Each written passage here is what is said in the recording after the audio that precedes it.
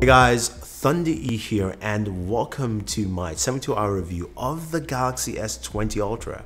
Man, I'm excited about this device. But before we go ahead, I want to give a shout out to our sponsors in this video, Visible Wireless, where you can pick up the S20, S20 Plus, and S20 Ultra. And yeah, we'll talk about them a little bit more later in this video. Whew, man, Samsung really came out swinging this year with this device. The S20 Ultra is one of those devices when you see it, it just kind of catches on to you.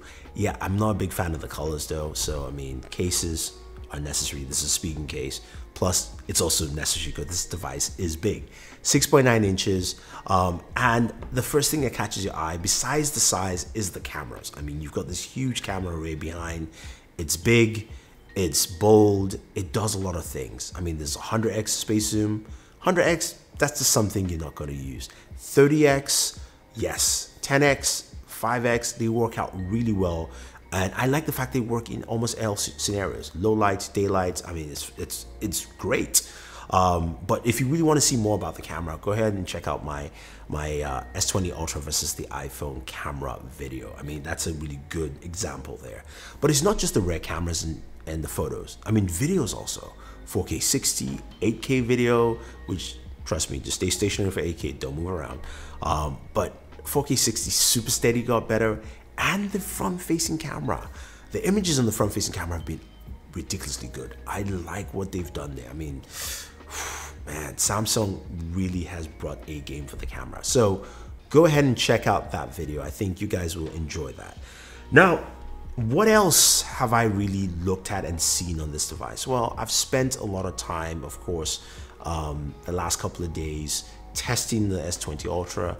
And the one thing I have to say is that that display is gorgeous. It's a lovely looking display, whatever wallpaper you throw on, just the way the glass looks, the images look really vibrant when you're watching videos and when you're gaming as well. And they've added an extra layer to it. Last year, people complained the Galaxy line didn't have a 90 Hz display, and Samsung said, look, here's 120 Hz. Now it's at 1080p. I was a little bit bummed, but honestly, I would admit, I don't see the difference. And my battery life also has been pretty good, which we'll talk about just a little bit after this. Gaming on this thing is smooth. 120 Hz, 240 Hz touch sampling. It feels like you're gliding. You're playing Call of Duty, those controls feel solid. They feel like, okay, yes, I can actually play on a touch screen, right? And I know a lot of you laugh at my gameplay. Yes, I play better at home. That's just what happens. But it's such a great experience. Plus, you couple that with the Snapdragon 865, up to 16 gigs of RAM, you've got performance that is truly out of this world. And it does wonders. Plus a 5,000 milliamp battery. And that battery life is, I mean, I'm ecstatic with the battery life. So far, I've got great battery life each day that I've used this device. Some of you see the screen on time, you go like, whoa, whoa, that's just crazy. I don't really care about that stuff. I just care the fact that as long as I've used it fully, I've not had to charge this device at all until I did my charge test for the S20 Ultra versus the Galaxy Note 10 Plus, which you guys should go check out to see some of those results. So battery life is really solid on this thing, performances. Now, I mentioned it has up to 16 gigabytes of RAM, and that sounds like a lot. But what I like also is the fact that you can pin applications. It sounds pretty simple, easy, until you do it, and then when you pin an app and you go back, you're like, I want to play some Call of Duty.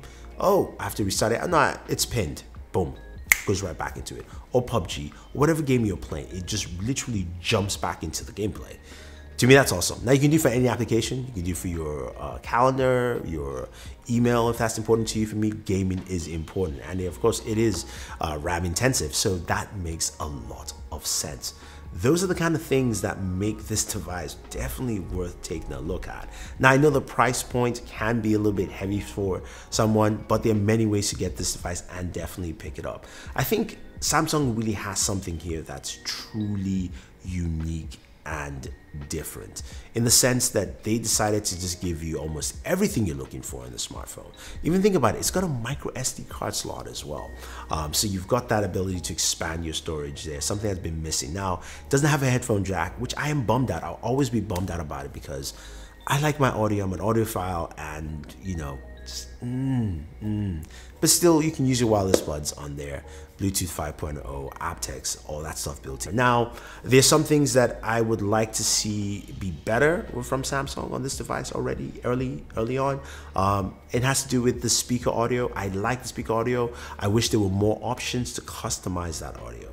I know they're giving us Dolby Atmos. I just want to see some equalizer settings, just a few things here and there to actually just spruce that up for me.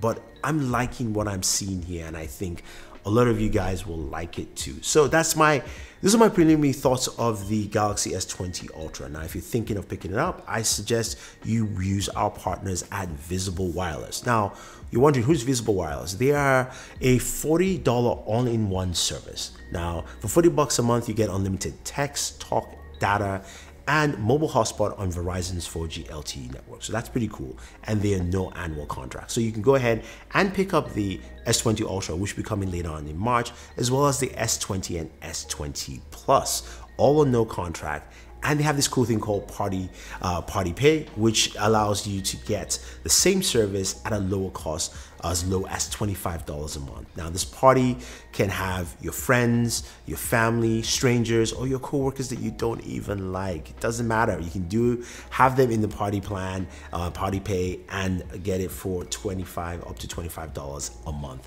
That's pretty cool, and that's a cool way to get this device. So, man, let me know what you guys think. What do you think of what you've seen of the Galaxy S20 Ultra so far? Are you excited about it? Are you okay at picking it up? Think about it, leave your thoughts down below, and always enjoy your entertainment.